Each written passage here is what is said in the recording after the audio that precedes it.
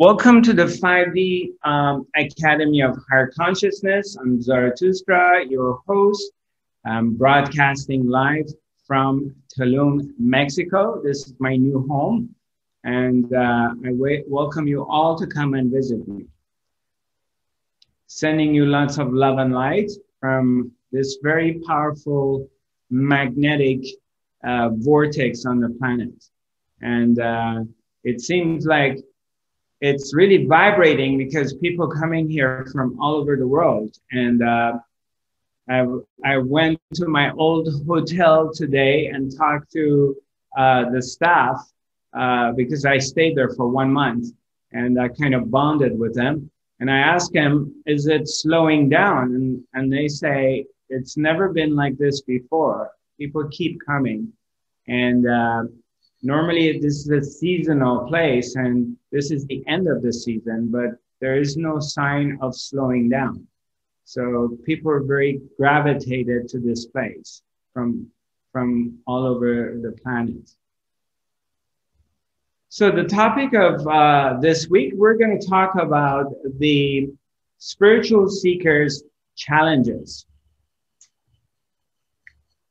and the type of issues that we come across as we're on this path, and the confusion that we encounter, times that we go through tough time and we feel like we deviated from our path.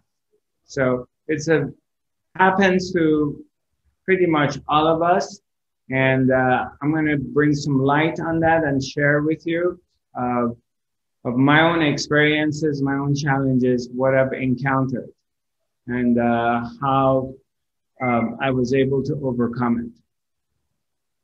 For the moment, let's do an active meditation. We haven't done an active meditation for a long time, and I feel like today is a very good day to do one. So I'm going to ask you to stand up, and what we're going to do is we're going to be connecting with the ground. We're going to be, so what you want to do is you want to make sure that your feet touching the ground and you feel the earth and you're comfortable with that. Feeling the earth. And so kind of like get yourself grounded. And just imagine right now that from your torso, from here down, you have roots going into the planet.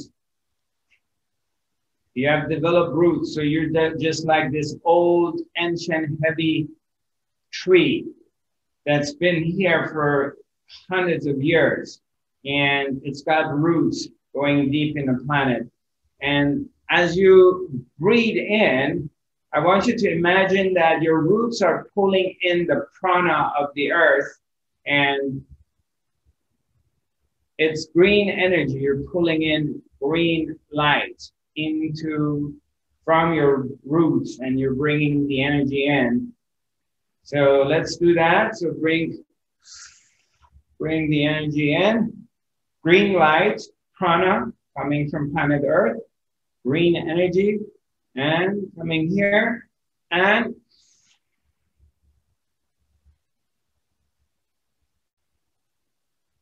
you're breathing it out. So let's try to do it one more time.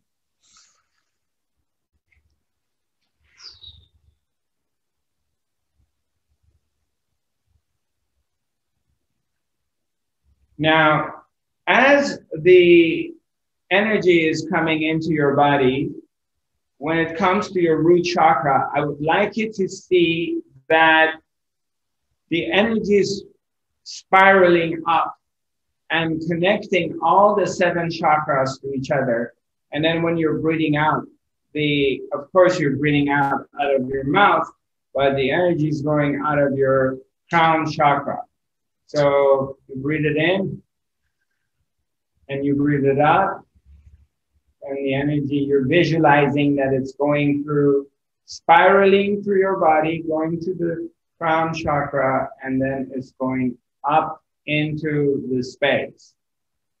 So you're actually, what you're doing is you're making yourself a conduit, connecting the earth to heaven, and this energy is coming through you, spiraling to your body.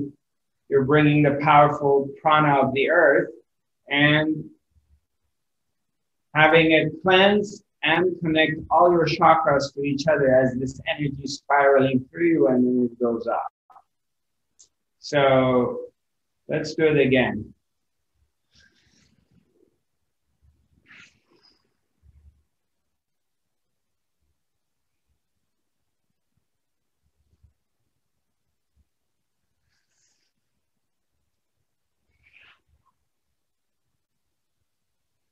And if you have a physical disability and you can't stand up and do it, just be seated and do it while you're sitting.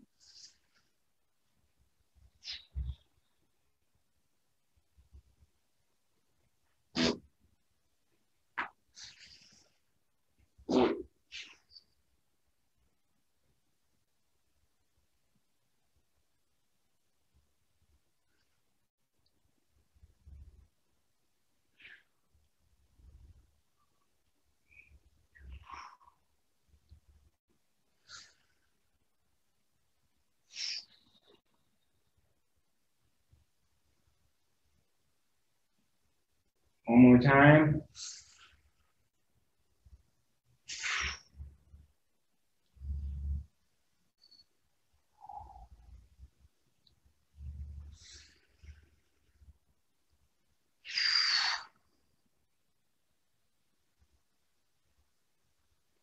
So you're kind of bending. As you're bending, you're pulling the energy up.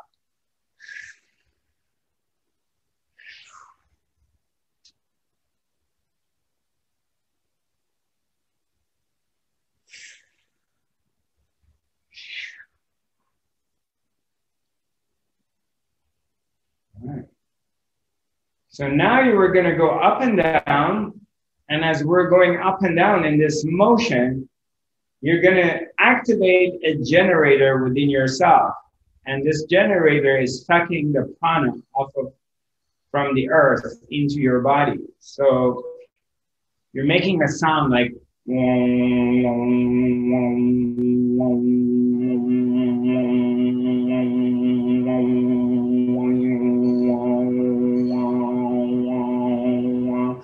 you're going up and down, and you're making this sound gently.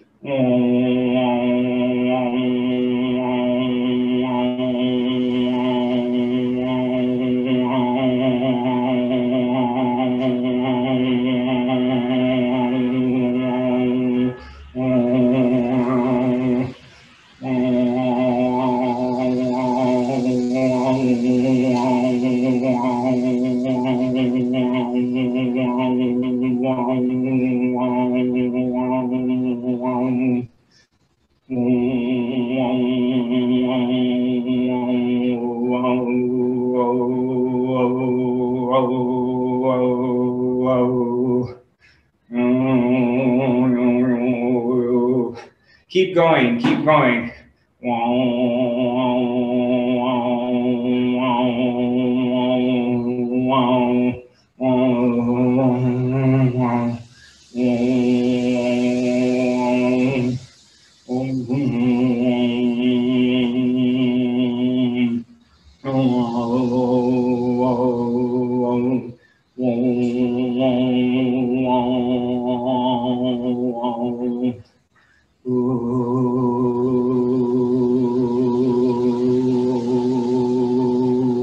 Go up and down, kind of with your, like this, and then create the generator. Turn on the generator, activate the grid.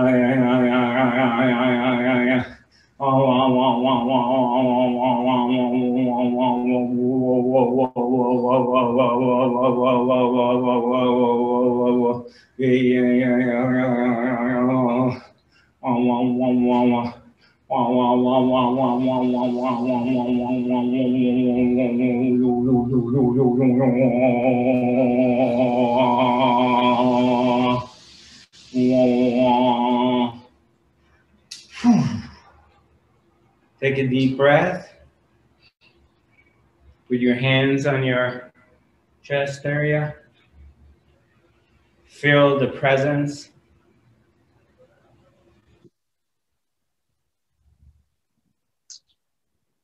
And for a moment, disconnect from your mind and disconnect from anything external and just bring your attention to the presence, to that which is here, the presence of the being, Her Majesty, the Supreme Being, the Divine Self.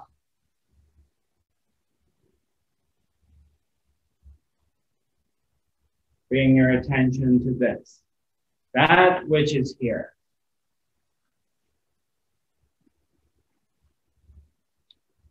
Now we're just going to do an active meditation. We're going to be shaking. You're going to be shaking and making noises. It's just kind of a letting go. So we start.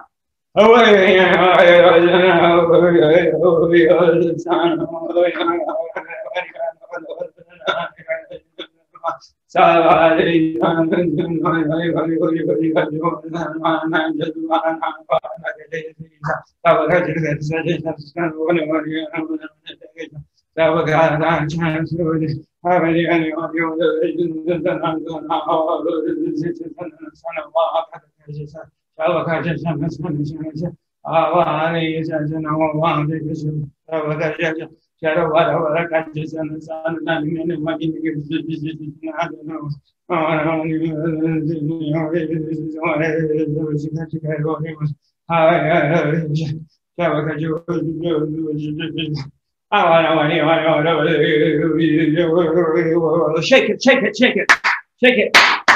Take it, take it.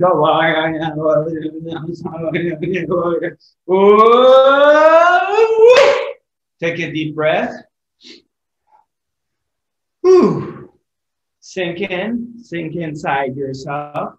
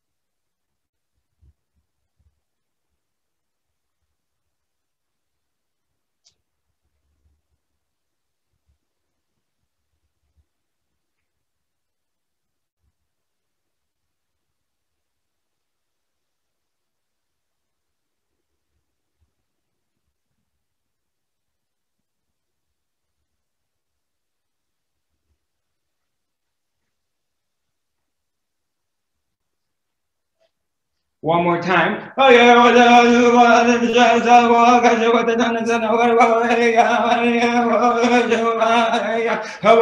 Shake it, shake it, shake it, shake it, shake it, shake it. Make noise.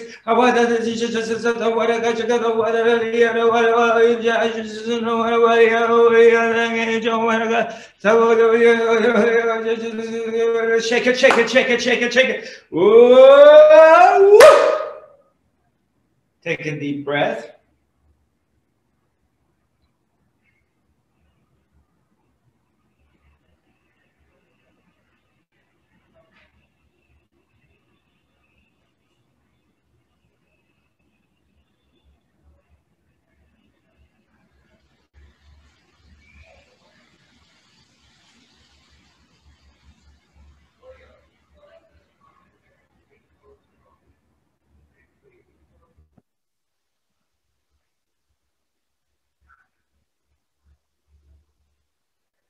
And as you're just in this place, I would like you to put your hands on your heart and come to this place that you 100% love and accept yourself without any stories, without put your self-judgment away, and just accept and love yourself in this moment for who you are and what you are, without any stories. Put the story away. And repeat after me. I love myself. I love myself. I love myself. I love everybody. I forgive myself. I forgive everybody because I'm love, because I'm light, because I'm God. That's why I love myself. And I forgive myself. I say yes to love. Yes to love. Yes to love. Yes. Yes. Yes.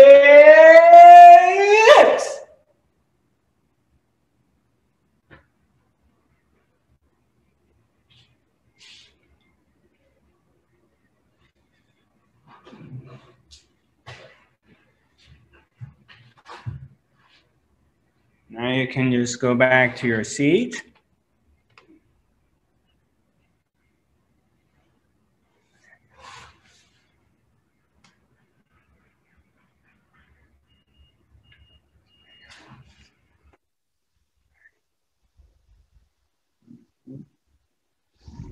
And just stay in your meditation, stay in this quiet place. Just one moment, I'm sorry.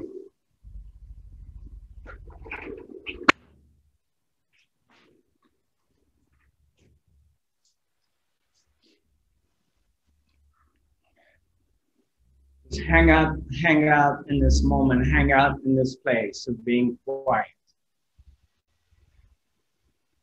Hang out with the presence, with your own self, the holy self.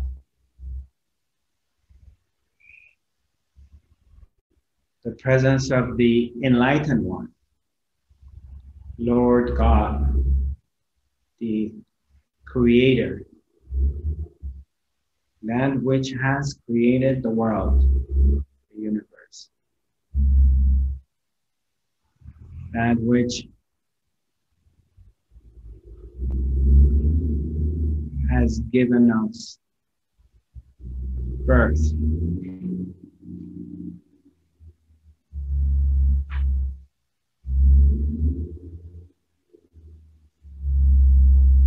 We're being run by this powerful being, presence.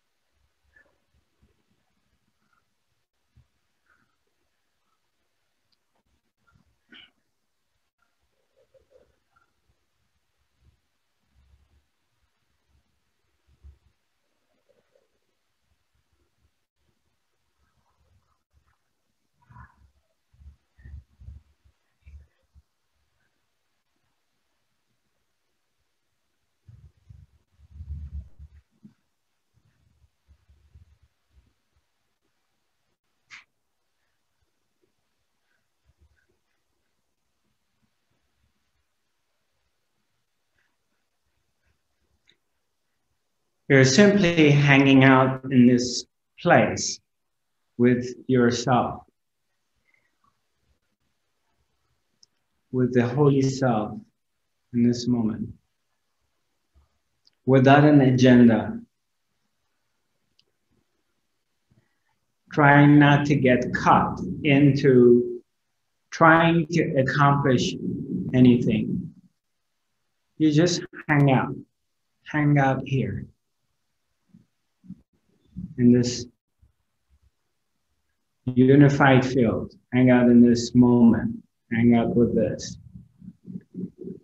without really pushing yourself to accomplish something.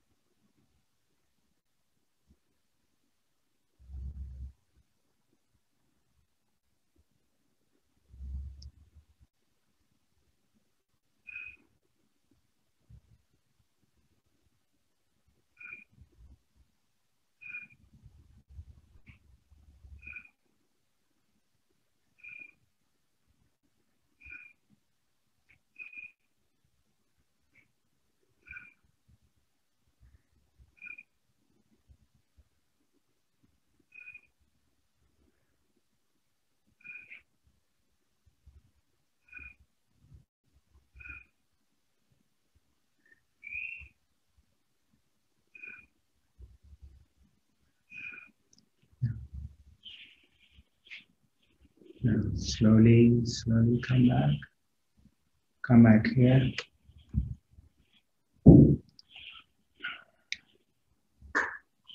Come back into shifting again.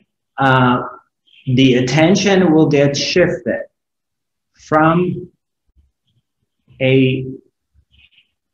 your attention on the silence and being quiet, being here with this aspect of yourself, and now you're shifting your attention into the outer world. So your attention gets shifted into this conversation. So what you do is you just shift where your attention is.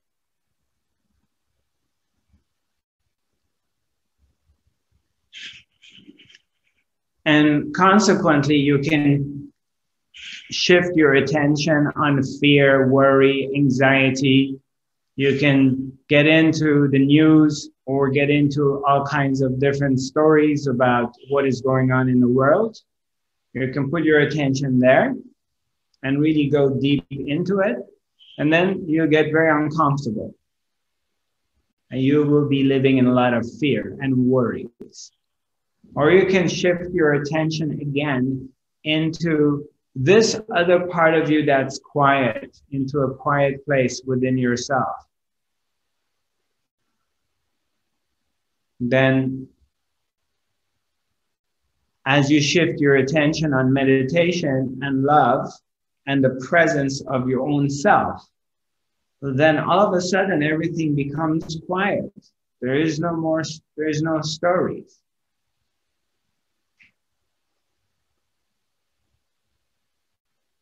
So that's something I'm trying to share with everyone, is like, because we're consciousness. Consciousness is operating through the being here, and it depends where the attention of it goes to. And it's almighty, it's infinite. So when its attention gets really narrowed and goes on fear, worry, limitation, naturally that becomes the reality. That becomes your reality. And naturally you're going to suffer. But if you learn how to shift your attention towards this other part of yourself, which is expanded, which is present, which is quiet, which is here, then suddenly you begin to feel love. You begin to feel bliss. You feel expanded. You feel all is very well. There's no stories. Everything disappears. All the stories disappear. And you're here. So where do you want to put your attention? So you want to pay attention in becoming aware and awake of where this attention goes all the time. If your attention goes that I'm lonely, I'm single, I don't have a partner, nobody loves me, my kids left me, I don't have a lover, then that becomes your reality and it makes you suffer.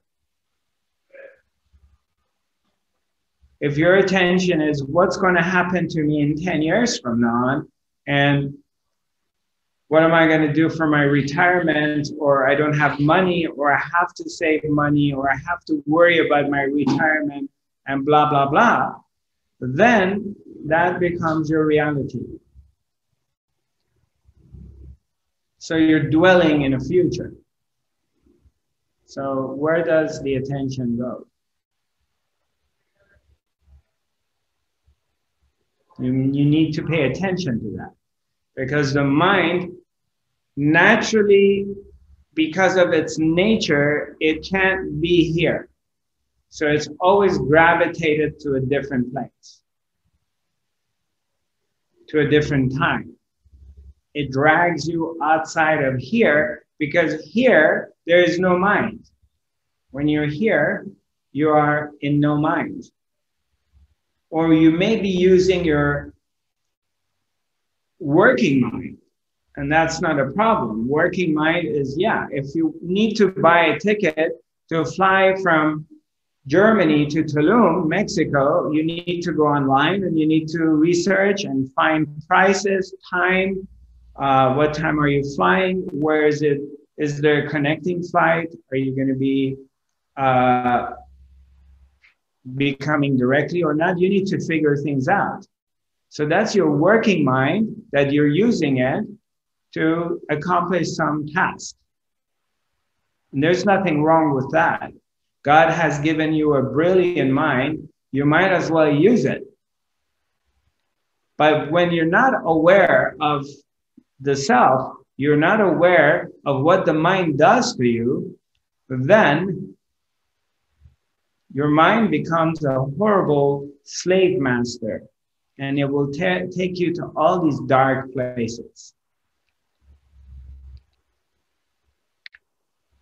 And as far as the topic of the day, talking about the spiritual seeker challenges, is this for a lot of us is a long road.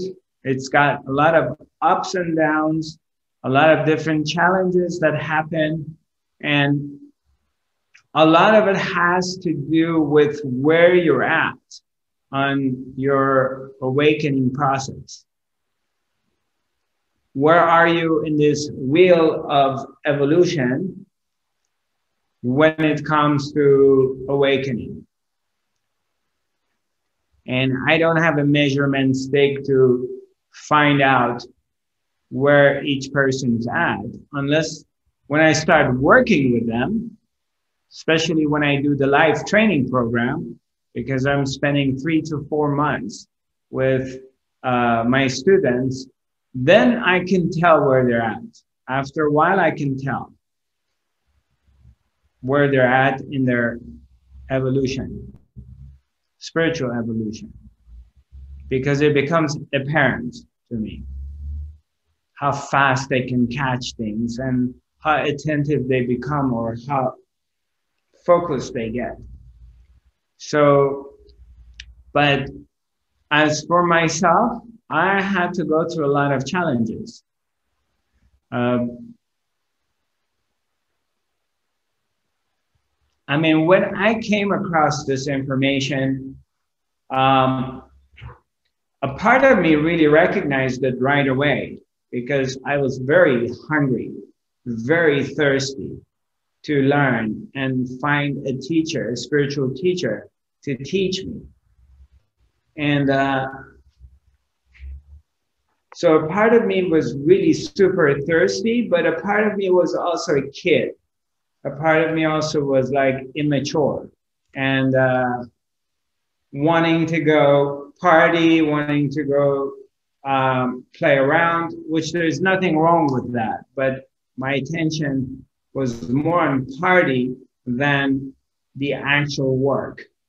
So, and eventually they kind of blended into one another. And, but it took a number of years.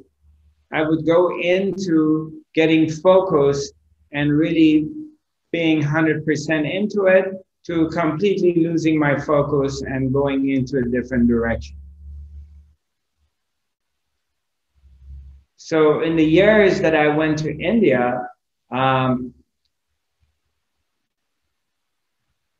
coming across all these beautiful teachers like Punjaji, Papaji, my Sat Guru, coming across Amma, the hugging mother, even though she wasn't my teacher, but you're in their vibrations, you come across them.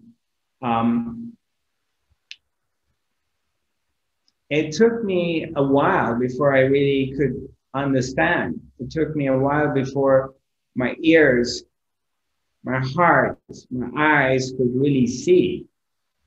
I mean, of course, your eyes see in physical world and your ears hear, but spiritual ears and spiritual heart, for it to open so you can hear what the teacher or existence is telling you, that's a different story.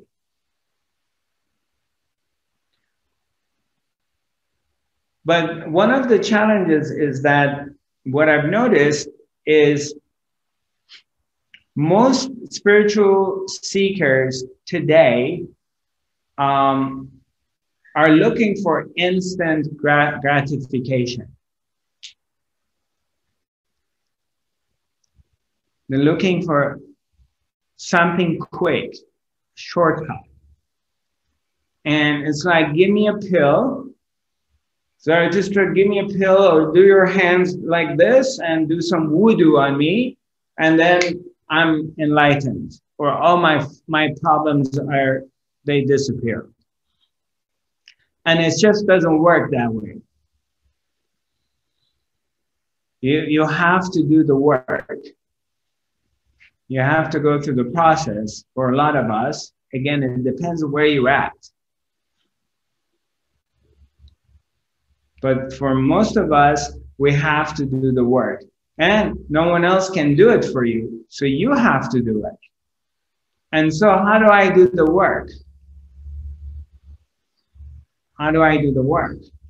Because basically, the general mentality is that give me something to do and I'm going to do this so I get this kind of result. From doing this, I get these results. So that's the general mentality. And if I don't get this result, since it's fast-paced these days, everything is fast, same as the spirituality. So this becomes really a big challenge because you want it fast and you're doing something, you're not getting results, and immediately you want to drop it and move on to the next teacher. Oh, there's a new thing coming. So especially in the younger generations, they're just going from one thing to another and another and another, and they're miserable. Because we're not learning a system that help us to dive into inner silence, inner peace. We're being taught methods that activate our minds because we want instant gratification. And in this particular teaching is basically, it's based on paying attention. Paying attention. So, and a lot of times, people, they're not paying any attention. I mean, you talk to them and you teach things, but they're not listening to you. They're not hearing what you say. And if they do hear what you say, they're not implementing it in everyday life. Because the teachings and the wisdom must be experienced directly by you. You're the one who has to experience it. And when are the times that the spiritual seeker learns something or advances? We mostly advance and learn something when we're in pain, when we're challenged, when we're in some sort of something dramatic or traumatic has happened in our lives and we're in that state. So that's where existence gets us. And now we're paying attention.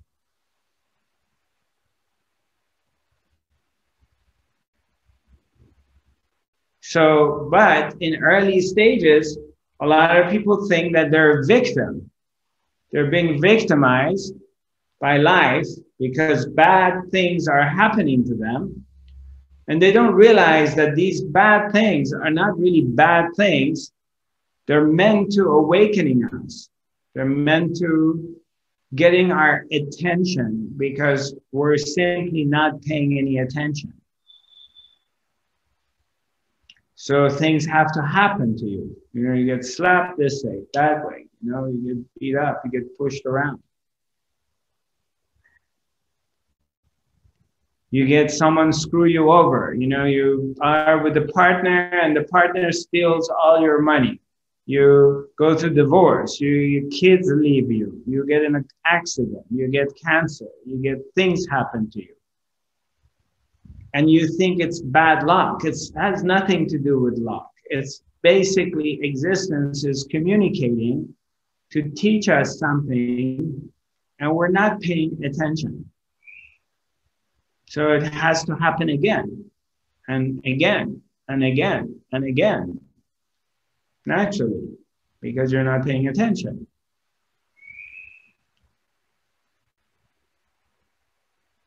So one of the most typical things that happen in our spiritual awakening on this path is that many people, including myself, I myself is included, okay?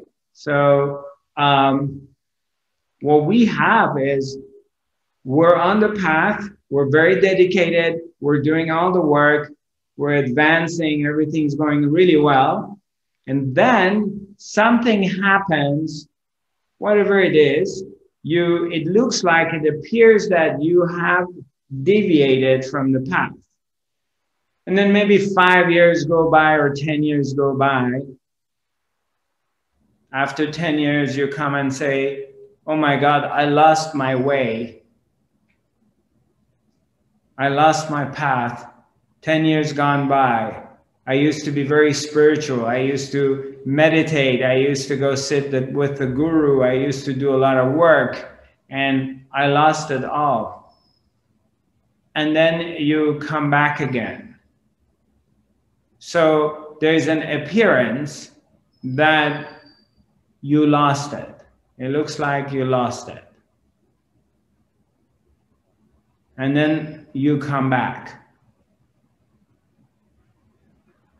So that's something that happens to a lot of spiritual seekers. You know what happened was I was really on it. I was doing a lot of work. Then I met this man and I fell in love with him. And then we started having kids. And then we moved to another country. And then I became a mommy with 2 kids. And I lost my path.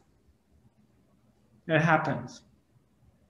But you can never escape your destiny. You can't escape awakening. So it's going to come back and get you. But it's a part of the path is that you have this appearance that you lost it. It looks like you lost it. That's a part of it. I just want to share this with you. If you're there, you've been there, you've gone through that, know that that is also a part of the journey. Then there's this periods that you're going around and round and round. You're not in bliss, but you're not suffering all the time. You're sort of in between the place. It's more suffering than bliss. Let's put it this way, actually.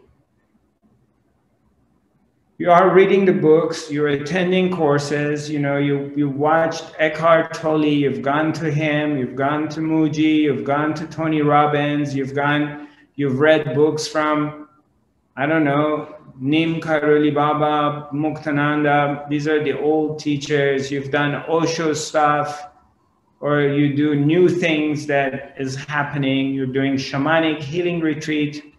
You go see the shamans in South America. You've done ayahuasca.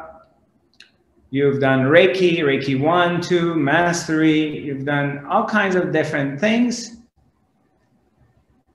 but you feel stuck.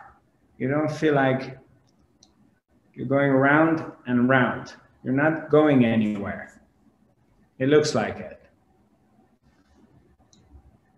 And you haven't managed to go beyond the mind yet.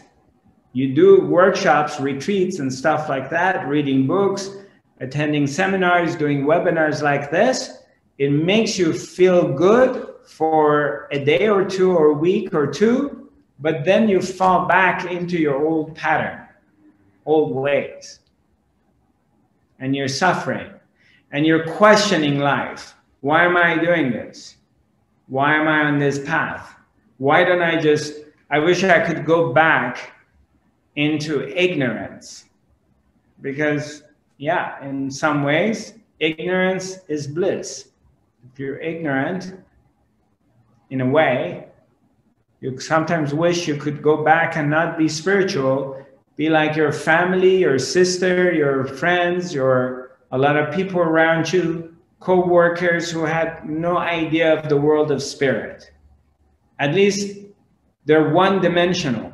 So a part of you is like, I wish I could be like them. But you can't go back. But you're not going forward either. So that's a tough place. So I want you to know that that is a part of the deal. That is a part of your journey. That scenario is also a part of your path.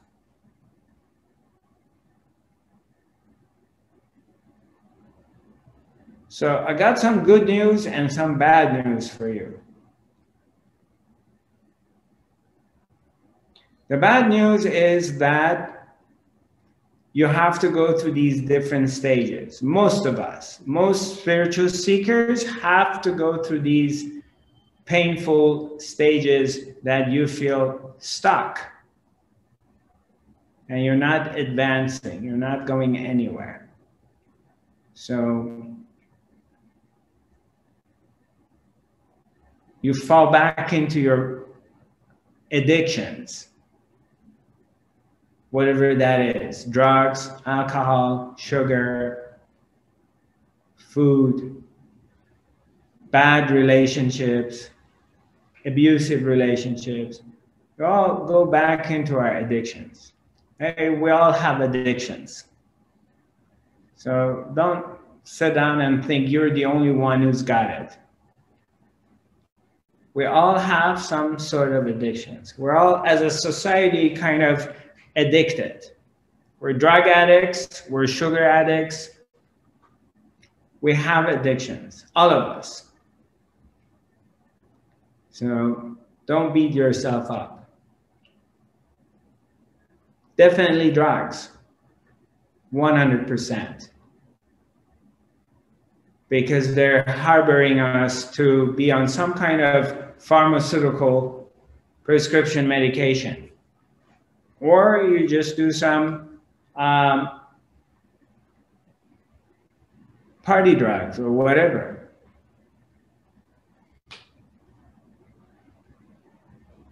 Or sugar, or food, or shopping habits, or whatever, something, some kind of addiction is there. So what happens is that you have the natural tendencies that when you feel like you're not going anywhere and you fail or something happens, you go through a heartbreak or whatever is the story, you feel sorry for yourself or something happens, is naturally you go back to familiar places, which is addiction. You go to your addiction. You can examine your life, take a look and see if it's applying to you or not. So, and that is okay too. That's okay too. You basically want to recognize these things. Because a part of it is that the closer you get to the light, the more animated things get. The closer you're to the light, the stronger is your shadow.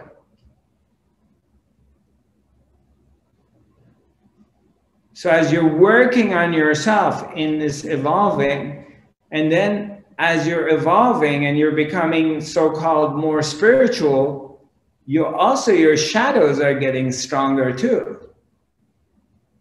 So I share this with you so you don't beat yourself up that, oh, I do so much work, I'm so spiritual, I'm so close, but then how come my addictions are getting stronger or they're appearing or they just come and grab me? It's because you're getting closer to the light. So things are becoming more obvious. When you're not so close to the light and you're numb, you're not sensing things. You're numb, you're not feeling things. But the more expanded you get, the closer you get, you feel a lot more. You become more aware. It's like, pay attention. A lot of us, like if I go to a restaurant and there's really loud music, sometimes I can handle it, but a lot of times when I'm really in this place within myself, I can't deal with loud music. I want silence. I want to go somewhere peaceful and quiet so I can digest my food. If there's this really loud boom, boom, boom music, or some pop music from Madonna or Britney Spears, or something that its frequency is not resonating with me, it's poppy, I can't eat food there. It just bothers me. Or there's loud people, or there's a lot of noise. So pay attention to yourself. See how much more sensitive you've become as you've been progressing. You can call it as you're getting older, or you can just say as you're going forward. So you're becoming more sensitive. Sensitivity comes. More awareness comes. These are all improvements. These are all indications that you're getting closer to the light. You're becoming more truthful with yourself. You are more paying attention to your spiritual needs. Of course, it can go to the extreme as well. And I see that, you know, that it gets too much. Like there's some people, I can't hang out with them. They bug me. They really annoy me because they're too spiritual. So it can become an ego-driven thing too. But you just examine yourself and see where you're at. It's very simple. You know where you're at.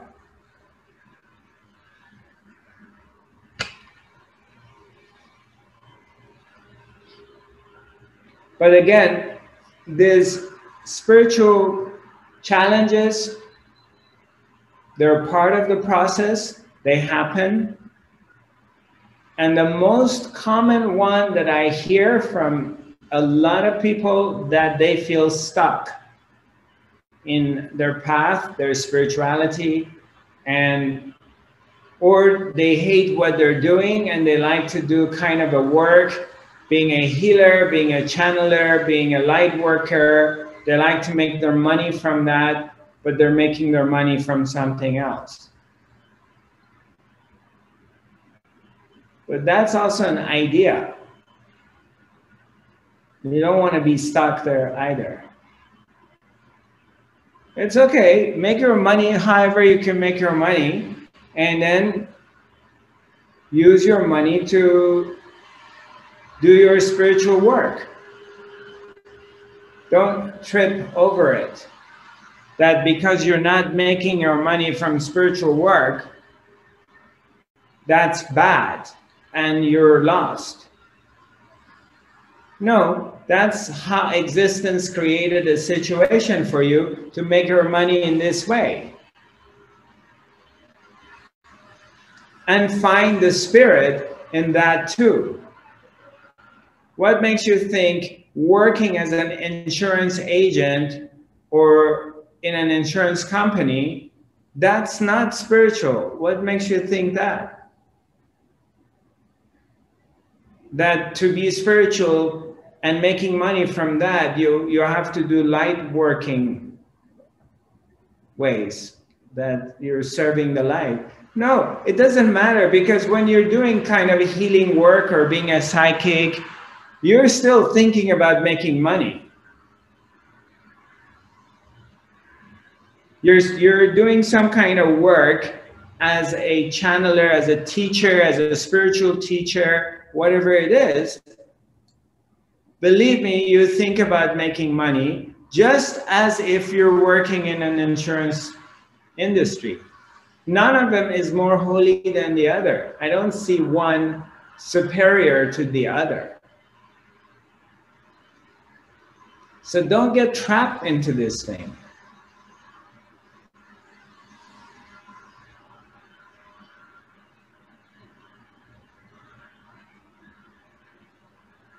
That could be a trap too. If existence wants to take you into this path of making your money from spiritual work or selling supplements or products that are spiritual, existence will take you in that direction. It will happen for you.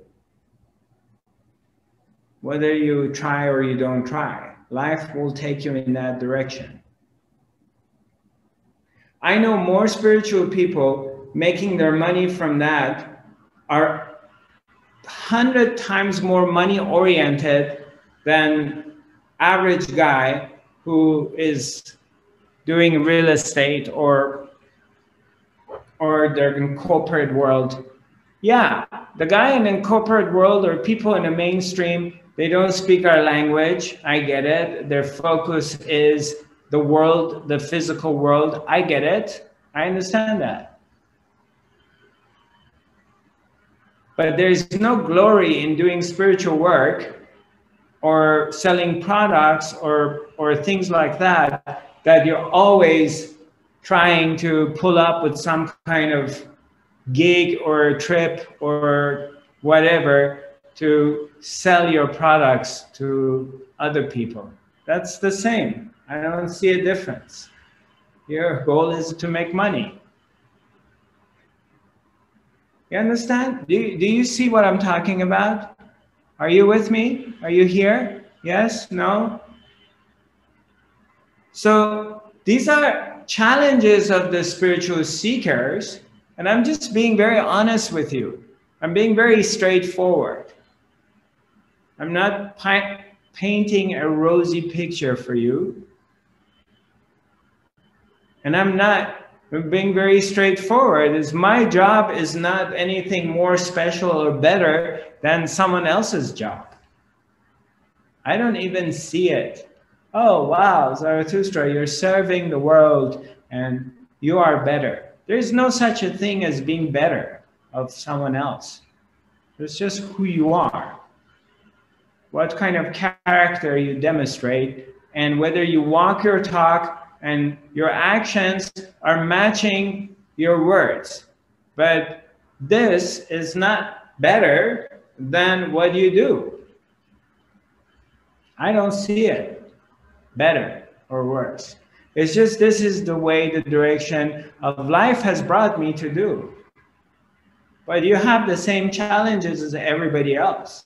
You still have all the challenges that everyone else in this planet has. Financial challenges. So don't get stuck in that place. Because that's a trap. It's an ego trap. It's an idea. God is in everything. You're a nurse working in a hospital. You're a teacher working in a kindergarten. You're a mom taking care of your kids. You are a mechanic. You're an engineer. Everything is God. Engineering is God. Being a mechanic, an engine, you're fixing Mercedes-Benz engine. That is God too. You're serving God. You're serving humanity. Whatever function you are having in this life, you're a worker doing something that's needed to be done. That is spiritual. The guru or the healer is not more, that job is not more spiritual than the mechanic, than the janitor. The janitors that come and clean the toilets in a university or in a college, they're needed. Their job is spiritual too. Someone has to do that function. Someone has to take care of that. Otherwise, who's going to do it? Oh, I'm too good. I'm too holy. I'm too educated. I can't get my hands dirty. Oh, really? You're too holy for that.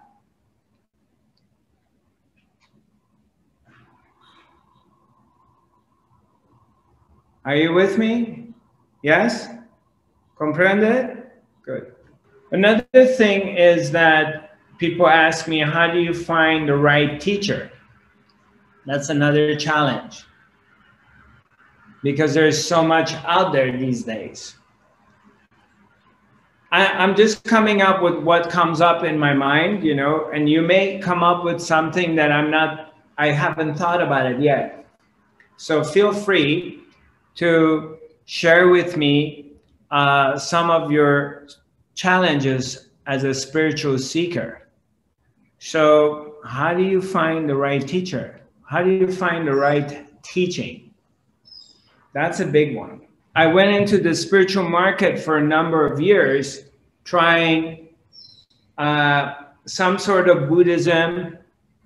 I looked into the Islamic Sufism. I looked into Hinduism a bit, different aspects, and nothing was answering my questions. Nothing was giving me satisfactory answers, and different religions as well. It was all like belief based, and I needed something more solid than that. I needed something to answer my questions. Amir, are you there? Yes, I'm here. How are we doing with lighting? Because the lighting changed here in. Yeah, Remember it's I changed, but mentioned that where I'm at? it's changed, but it's okay. No problem. It's okay because I can. Right. All right. Because that's a constant challenge. Yeah, you're good. No When? problem. Yeah. Okay. Good. So. So here's one challenge we have here in Tulum. Tulum is it's busy. So one thing you're going to discover in Mexico, it's always busy, which in a way it's fun because it's alive because you're in interaction with life, but it's not like the West, or it's not like living in a country in the West that it's all quiet. Just get rid of this air conditioning. It's making my nose run. So, okay, there's something. Turn off that aircon. Oh, okay, yeah. Anna Marie, thanks. Or put it on 25 degree. You are getting sick. You're too quick. Well, thanks, Anna Marie. How do I find the right teacher, right teachings?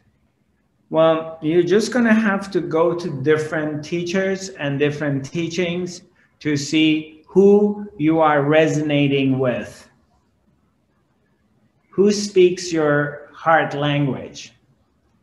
And that doesn't mean that you find one teacher and that's going to be your teacher for the rest of your life.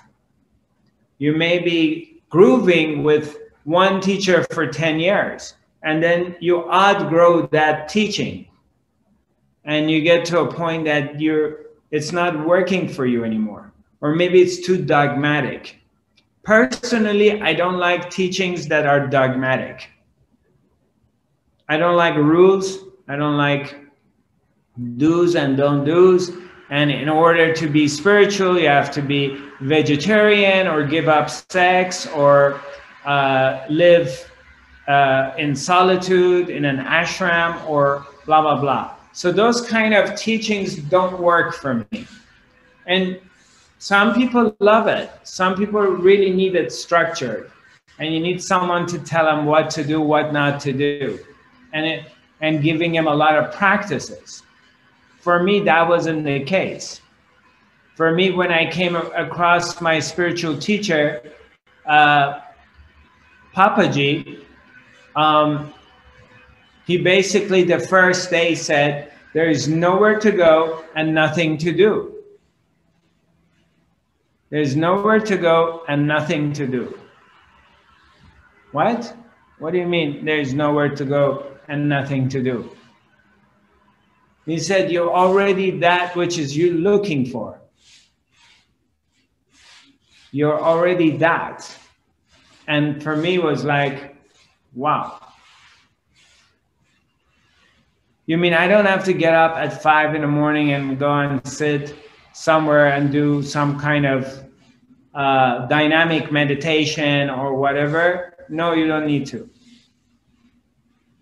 Or I don't have to give up alcohol or sex or whatever. No, you don't have to. And I was like, wow, this dude is for me. This is my teacher. Because I was a lazy spiritual seeker. Somehow I ended up doing a lot of the things, like sitting in silence or going into like 30 days of fasting, and naturally I did it on my own, but I didn't do it because my teacher asked me to do it. I did it because I was gravitated at one point in my life to sit in silence and not talk or fast for 45 days. It all happened naturally. It wasn't like I was told not to, told to do it.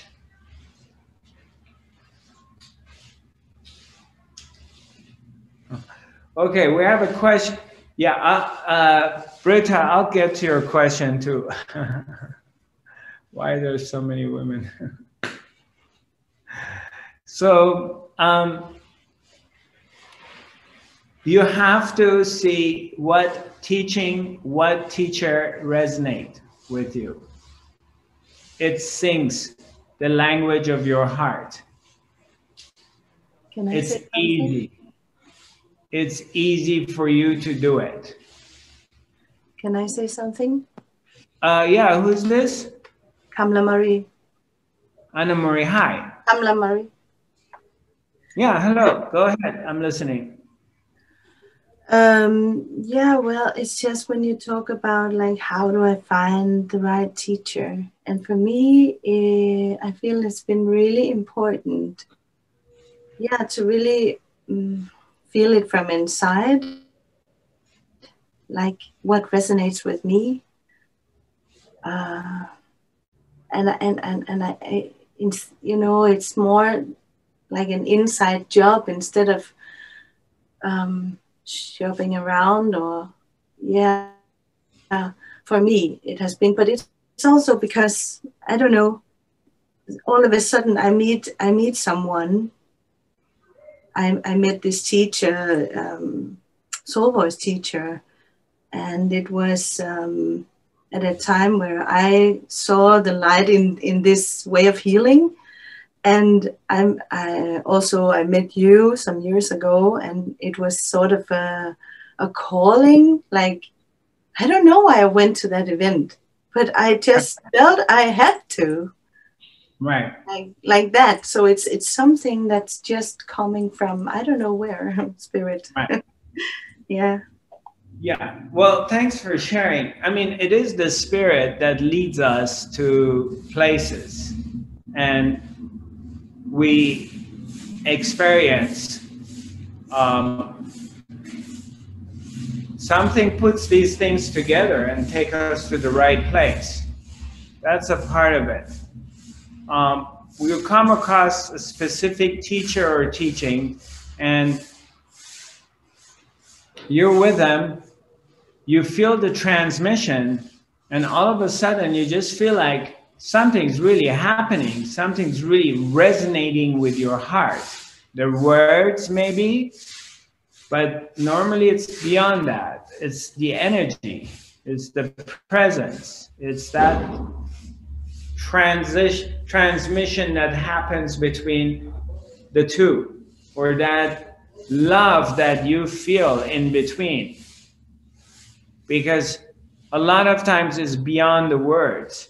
Like, you meet somebody, you meet a man or a woman, and why are we attracted to this person? And they may not even be our type physically, but something is really singing in your heart and saying yes. And then you just sort of can't wait to see them again, or talk to them again, or hear their voice. With the teachings, for me, I can only talk about myself because this is the only experience I've had, my own direct experience with these beautiful awakened masters. And I was lucky to be with a number of them. But the Advaita Vedanta teachings, the teachings of silence, was the one that attracted me the most. And among these teachers who were teaching it, Master Punjaji was the one that I felt more gravitated towards than anybody else.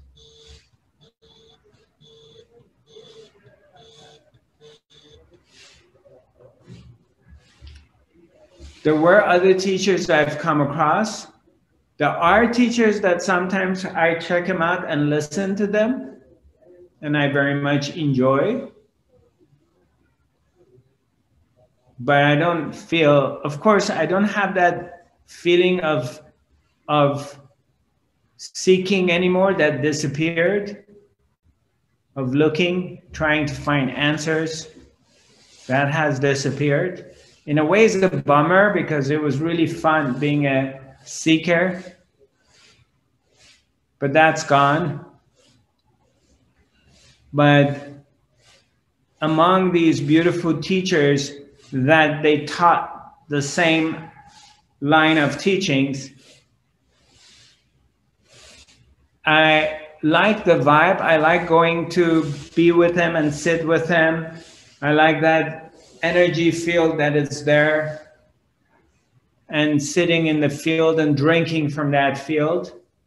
And sometimes really fun because I don't have to do anything, because in past 12 years, I'm the one who has to set up the event. So it's work. And sometimes it's just fun to go to somebody else's satsang and sit there and drink the energy, because I don't have to do anything. I just go sit there and enjoy it. So you just have to really tune in with yourself. As our sister Kamala just mentioned, you need to tune in and see what really pulls you. Where is it pulling you?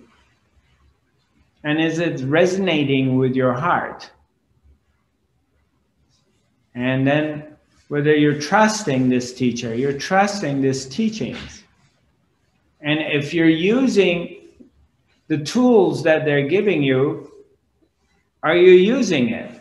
Are you applying it to your everyday life?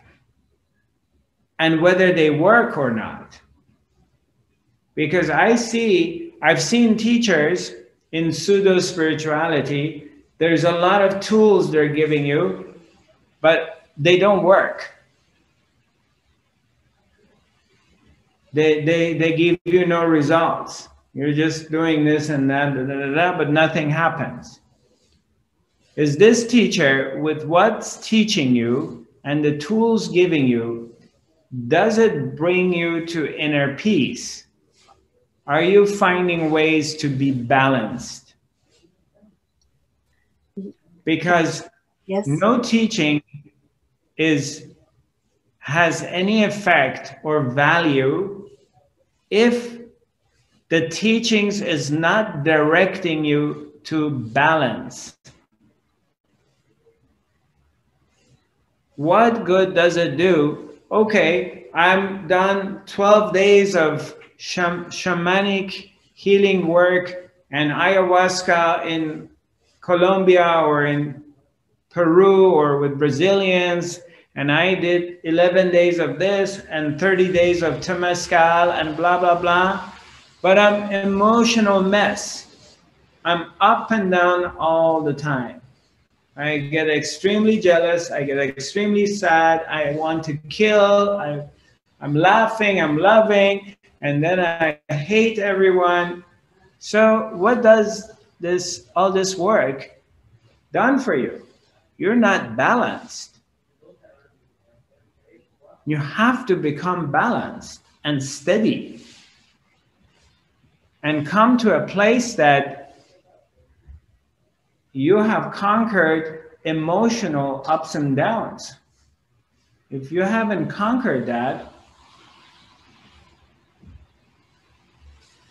and a simple news can trigger you and bring you to a place that you want to kill or commit suicide, then where are you?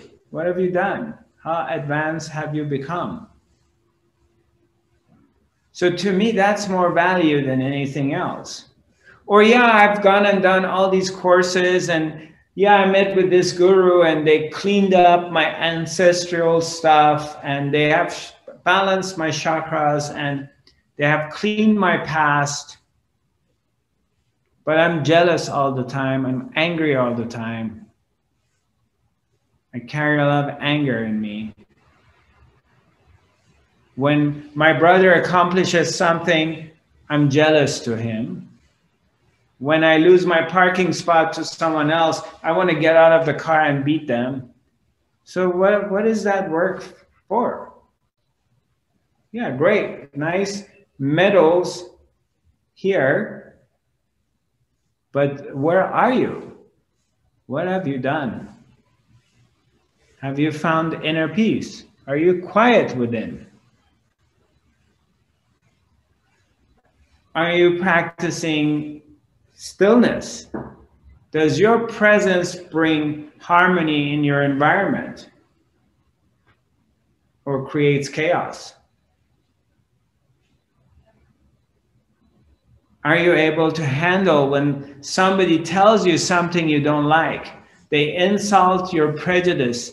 Can you handle that and stay calm and quiet because someone disagrees with your way? Someone is insulting your guru or your president or your hairstyle or your tribe. Can you stay still? Or you're going to get bent out of shape just because they said something because they're stupid. Where are you?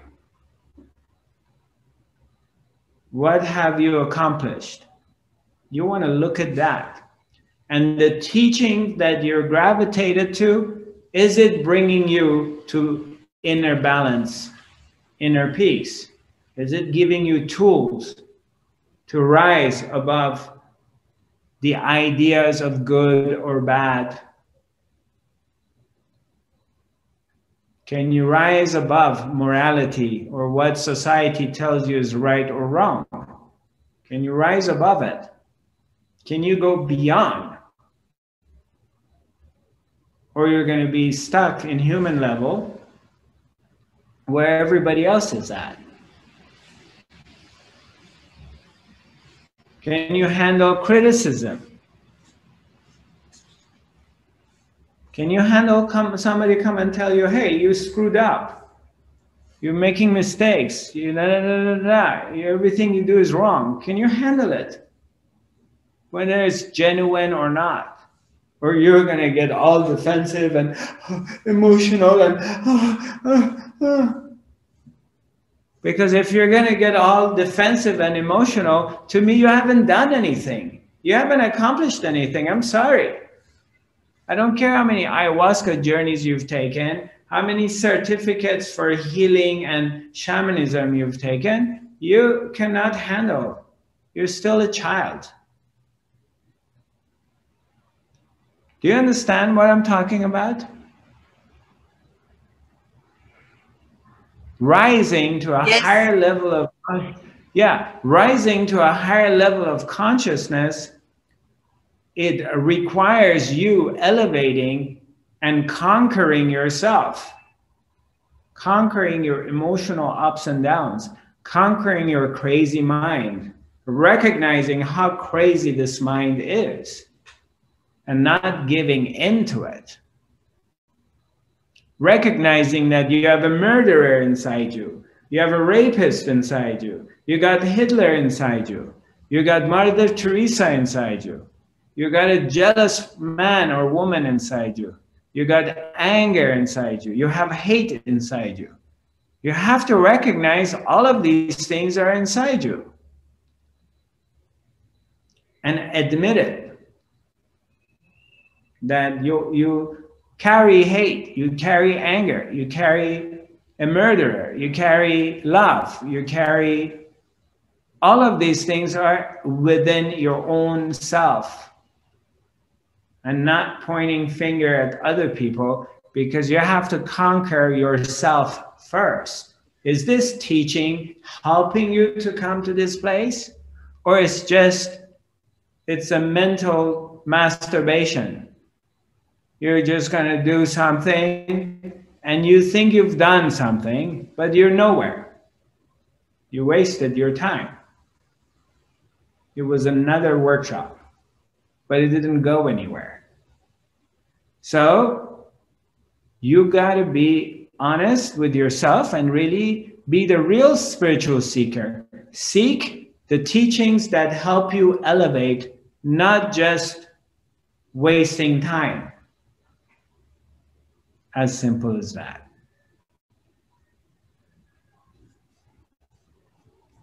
Kamala, you have something to say? Yes, thank you. Yes, and I'm just really, you were speaking about challenges, and the challenges arose for me and has arisen and is arising for me when I don't listen. I don't listen to myself. I don't check in with myself. And I really have to listen, because then it's more easy. Then it's effortless. It's yeah. Yeah, great, fantastic. So you see it, you're aware of it.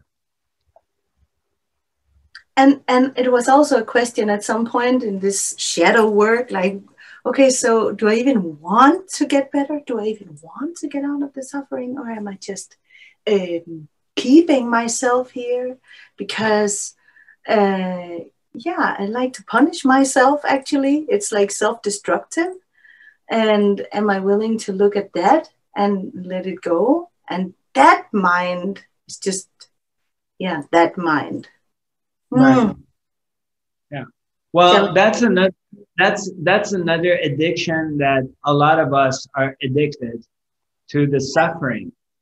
I mean, I've come across a lot of people that I'm really genuinely trying to show them a way, or giving them the tools that they can stop suffering, and they don't want to use the tools. They don't want to do it. They just want to go back into the drama. And that's where they're at. There's nothing I can do.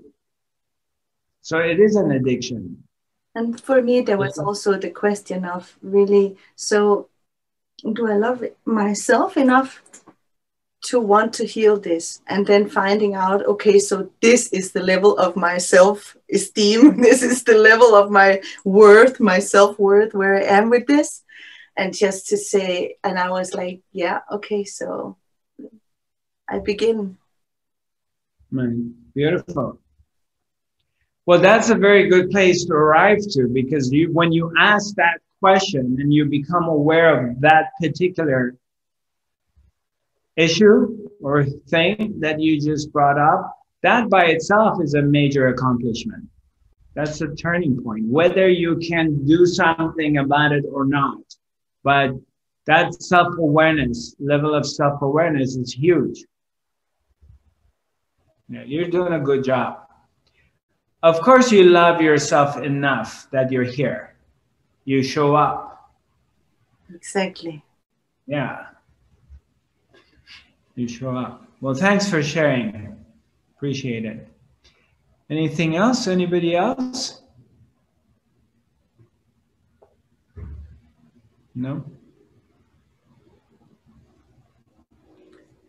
So earlier I was talking about, before we were all here, that I'm thinking, this is a thought, I'm not sure, I'm still feeling things.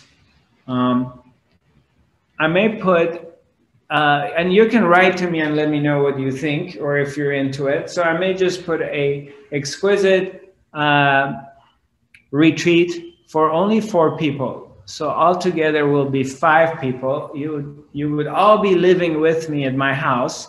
Of course, you all have your own bed and room and bathroom. And and I will take you on a 9-day journey.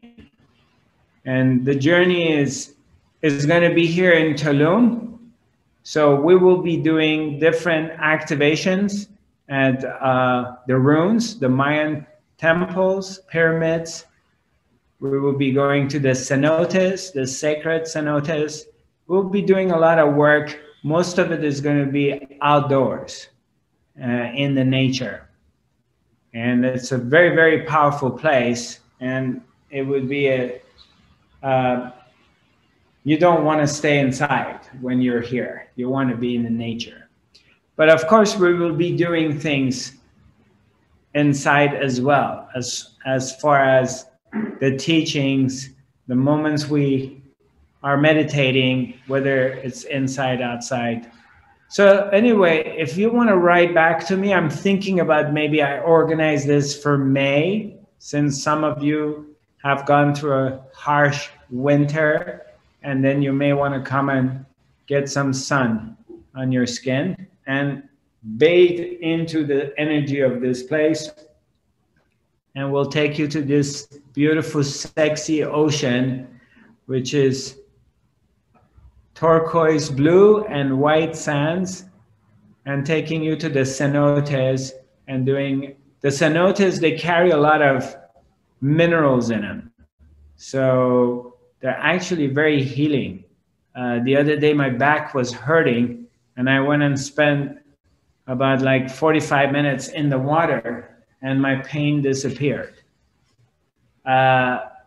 And then I was talking to a local gentleman, and I said, I don't know what happened. I went to the cenote, and my pain disappeared. And he said it's because it carries a lot of minerals. So it's very, very healing.